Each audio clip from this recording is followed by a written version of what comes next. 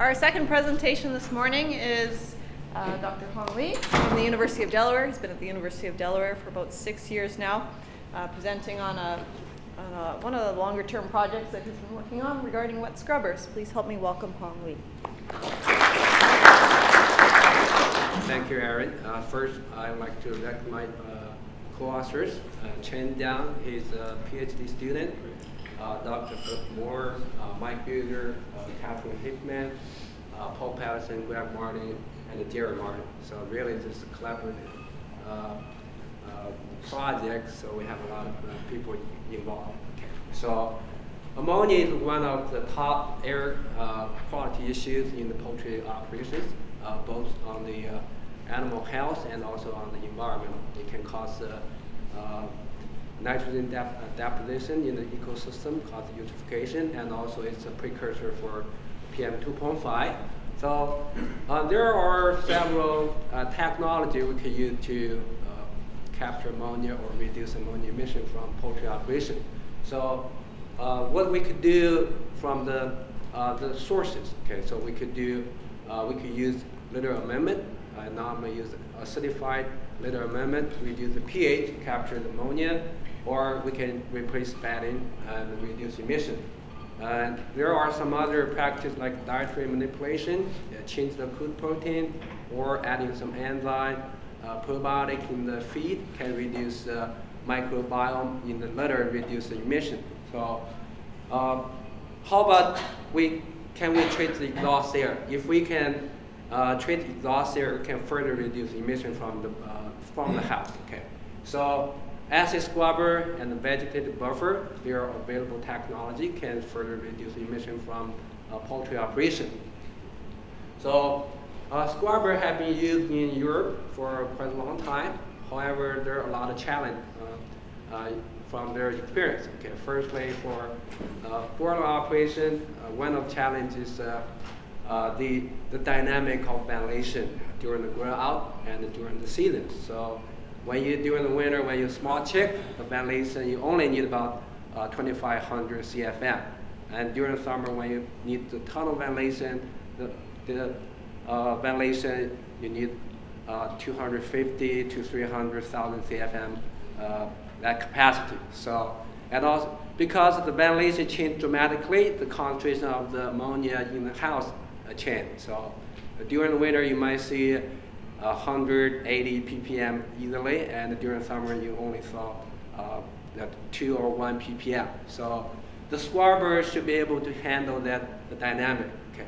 Another challenge is if you put a scrubber on the fan, the pressure drop, the build-up pressure on the fan really can reduce the capacity and the efficiency of the fan. So either you had to increase the fan runtime or using some new fan to overcome that ventilation loss. Okay.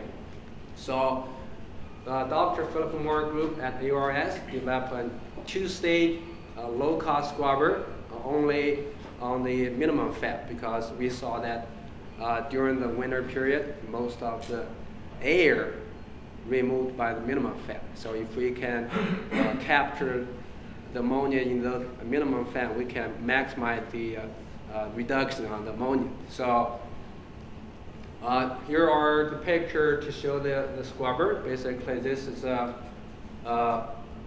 scrubber made of fiberglass and wood material. Okay, so the frame made of fiberglass. This is the first stage. We use water in that scrubber, and second stage we use acid. Okay, so basically the first stage remove most of the dust, and the second stage use acid to capture the ammonia. Okay. And more pictures show the inside of the scrubber. We use pump to recirculate the water and the acid to capture the ammonia. Okay. A serious laboratory study was conducted under the laboratory condition to see with different airflow rate and different acid, what is ammonia removal efficiency by this scrubber. Okay, so you can see that in general, in the normal ventilation operation range from 5,000 to 8,000. This one designed for a typical 36-inch fan. Okay, so the removal efficiency around 70 to 80%. So we conducted a field demonstration project to further evaluate the performance of this two-stage scrubber under field condition, okay, in Pennsylvania and the Delaware region. We selected 3 sites. The first site is on the commercial site. So that farm had 2 identical 500 by 60 feet wide house. So we put 1 scrubber on one of the minimum fan, 36-inch fan. For that farm, the litter was reused. Okay, no new bedding added to the house. So the grow out period was about 8 weeks, and during that 8 weeks, we collect the liquid sample from both acid and the water scrubber on the daily basis. So, and also we monitor the pH. Whenever the pH above 6, so we add acid or replace the acid. The second site is on the research farm with 2,400 birds. It's a small research house. We put that fan scrubber on one of the 24-inch small exhaust fan. The airflow rate only about 2,000 CFM. We use a similar protocol with the first site. And the third site is on the organic farm in Pennsylvania. So the difference between the conventional operation and organic operation is organic, you have to replace the bedding for every flock. So you have to use a new bedding for every flock, and also the growth period generally shorter than the commercial one. Okay, the conventional one. We developed air sampling system to measure how much ammonia went out from exhaust fan. So basically, we use one of ammonia two-guard analyzer with multi-point sampling system, so we can measure the inside and outside concentration before and after the scrubber. And also we take the liquid sample from the scrubber, so we do the titration, we measure the ammonia concentration in the liquid, so we can calculate ammonia removal or capturing efficiency from the scrubber. For those 3 sites, we totally measured about 22 flocks over a 1.5-year period. 8 flocks for the Delaware one and Pennsylvania site, 6 flocks for the second site. Okay. Some result. This is the monthly fan running time for all the sites. Okay, so you can see there are a lot of variation. The reason that because of the bird age change and also the seasonal change. Temperature different, the bird age different, the fan run time very long. Okay, so this is the acid. We use sodium bisulfate as the acid. So the reason we use sodium bisulfate is compared to the other acid, it's safe. Okay, and just from the safety standpoint, we choose sodium bisulfate. Okay, so here is sodium bisulfate consumption over the 22 flock at the 3 sites. So you see this is on the flock. Okay, the flock average. The average about 2.5 to 3 kilogram per day for PLT consumption, and water consumption, and also it varies over the season and the different site. Okay, so the average about 0.08 cubic meter per day. So electricity consumption, and also it really depends on the fan run time. Okay.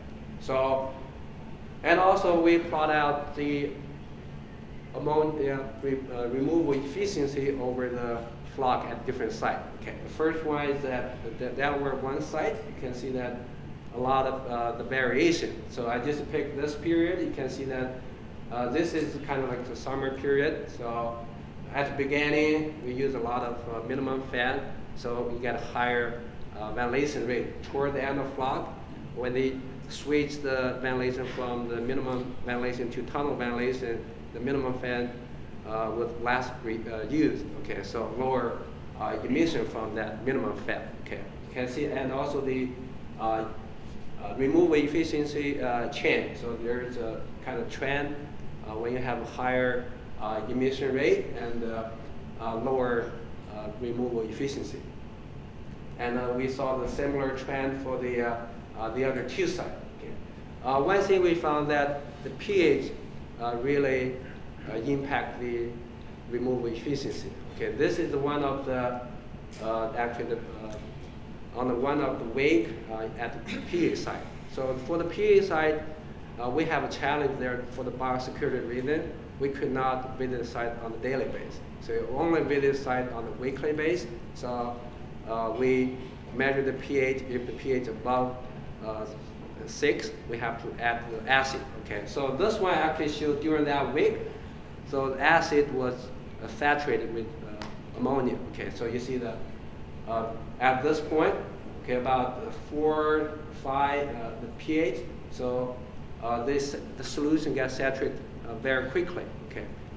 When the pH is below 4, so we can achieve about 25% of reduction. But once the pH above 4, so the efficiency dropped to 9.5%. Okay. So manage the pH is the key to operate the scrubber system. Okay. So and also we saw kind of a negative trend between the emission rate and the capture efficiency. Okay, so when you have a higher emission rate, basically when you run the fan longer with a higher concentration, so you will have lower capture rate. Okay. In general, here are the consumption to capture 1 kilogram ammonia for the acid, the water, and the electricity. Okay. So our best site is the Delaware 1 site. So to capture 1 kilogram, we need about 7 kilogram acid, 0.17 cubic meter water, and 20 kilowatt electricity. Okay. So the worst one is the Pennsylvania site. The reason that is because we couldn't be there on a daily basis. So actually the acid was saturated, okay, quickly, so we could not replenish or replace on time. So overall summary, the average, the consumption for 1 kilogram ammonia capturing, the average water consumption about 0.23 cubic meter. The electricity consumption is 60 kilowatt hour, and the water consumption about 0.23 cubic meter. Okay. So average efficiency for the 3 sites were 31%, 34% for the smaller fan, and only 11% for the Pennsylvania site because of the longer maintenance period. Okay. So if we can stay on top of the pH management, so we can improve the efficiency of the scrubber. Okay. And also, throughout that 22 flock of operation, we learned a lot of lessons from the scrubber operation. So we would like to make some recommendations for further improvement. Okay. First one is we have to increase the fan run time to compensate the ventilation loss because of the pressure increase on the fan. And also adding water heaters or the heater system in the pump house to eliminate the freezing problem. Last couple of years we have a very cold winter in Pennsylvania, Delaware. We had some freezing issues. Okay.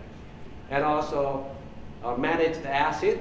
The pH is very critical. So another one is the current system require a lot of manual work, so we had to do the daily check on pH. So we would like to recommend automatic the dose system and acid tag on site, so doesn't require a lot of manual work. Okay, really can save a lot of hours on a grower. Okay, if you put a lot of hours on the grower will not use it. Okay, so the last one is for a lot of growers, they don't have cropland or pasture to utilize the products. So we recommend a large storage tank so they can store the spent liquid on the site. So they can use it. Someone can haul it to apply it to the ground, to the crop field during the off season. Okay. This project was funded by the NRCS CIG grant and also by the university with the matching fund. Question? Thank you.